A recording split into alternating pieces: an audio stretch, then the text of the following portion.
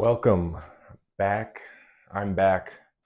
I don't have chips today, but I have something which some may consider to be better than chips, which is potato chip chocolate. First of all, packaging is fantastic. It's got the gold, like reflective gold to make it look all fancy. And I don't even remember how much this cost. And it's simple, it's minimalist. It just says potato chip. Say less, it's potato chip. You know what it is. The description: crisp kettle cooked potato chips and a hint of sea salt mix and mingle in milk chocolate. Now that is a description. It sounds amazing. The problem is I left this in one of the hot rooms in our house and it melted. So I don't know if that's gonna affect the taste or the consistency, because this is melted and then unmelted. So I'm not gonna be too harsh on it if something seems a little off. Other than that, on the back, we got a little story about the chocolate maker. It's nice. It's classy. It's good. It feels good. It's hefty. It's solid. Let's get right to it. All right, it doesn't look too bad. It doesn't look too bad. A little melted on the edges, but we can work with that. So here we go. And it's already melting again. This is going to be a messy one.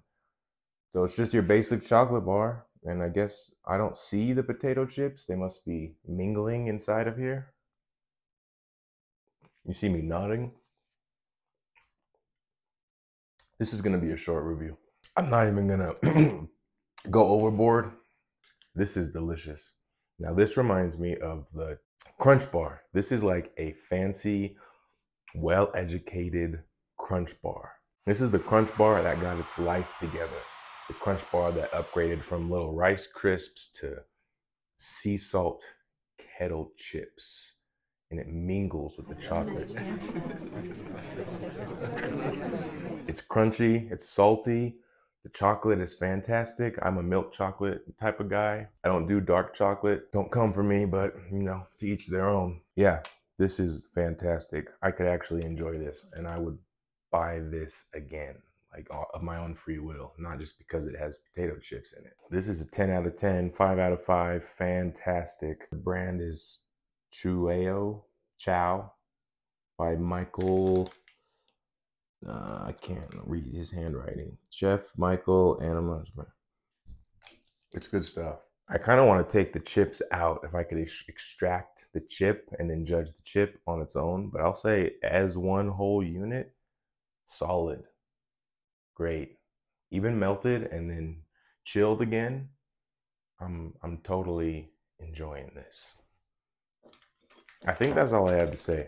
I didn't think it's a lot more fun when something's gross because I could just go on and on about how bad it is. Still good, even on the second bite. Maybe better than the first. Perfect amount of crunch.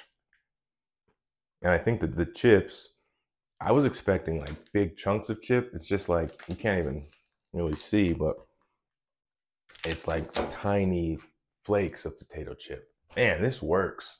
This works well. Make you thirsty though. I'm sold. I'm gonna go enjoy this in peace, privately.